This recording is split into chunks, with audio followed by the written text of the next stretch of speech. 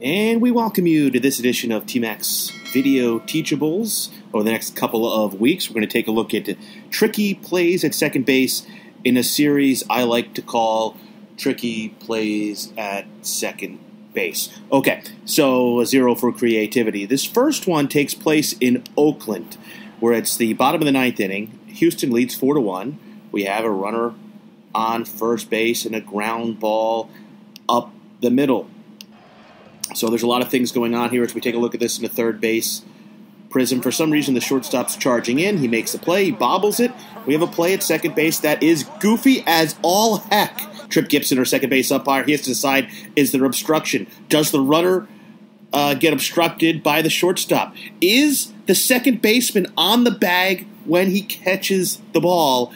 And why didn't I choose an easier profession?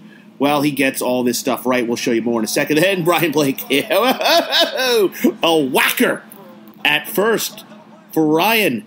And he gets that right. We'll find out later. So we'll slow things down for a second. We have a runner on first base and nobody out in a 4-run game. Maybe they were expecting a little push bunt, but the shortstop comes in, charges the ball, flips it to second. And on the replay, you can see really is an obstruction on this play. So we're going to have a that's nothing. But we don't want to give a that's nothing mechanic because then somebody might think, oh, he's saying safe, that he's off the base. So we're just going to give like a standard out mechanic here, maybe a point if we can. And because we have all these different decisions. The other thing we have here is we have one of those tricky plays where we want to try to get to the shortstop side if we can, but it's going to be impossible here because the shortstop's coming right at us as he fields the ball. So Tripp lets the ball clear up. Now he's going to be looking. He's not going to get sound here on a flip. That means you really try to get still here. Tripp does a good job. And one of the things I love about this play is I remember coming to the locker room one time, and I had a really close play at first base. And I said to the plate umpire, I was working a 3-man game, I said, did I get that call right?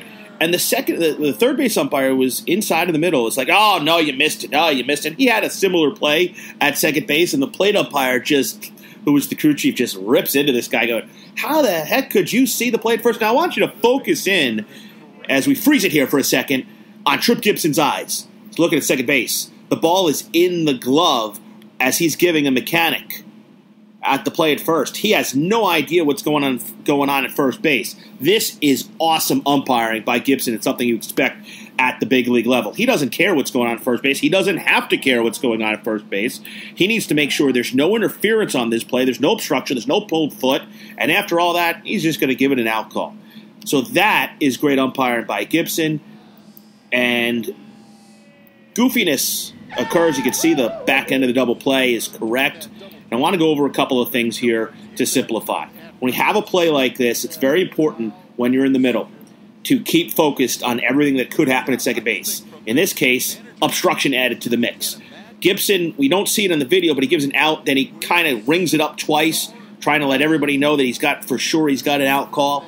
That's a good bit of umpiring. You don't have to whack a play like this, but if you give an out call up in the air and then you double pump it a couple times, it lets everybody know that you saw everything.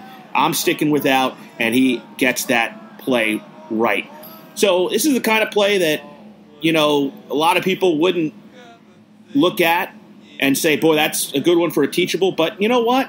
I scour the world for these plays, and I get plays that a lot of other people don't, and hopefully you can learn a little from this play, and it'll help you in your umpiring in the future. Have a comment, leave it down in the comment section below.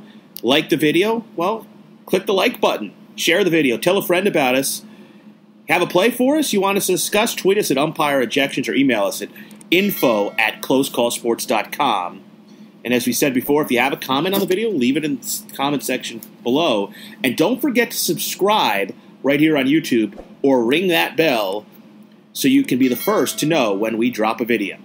And thank you once again for all your support here at CCS. Until next time, happy umpiring, everyone.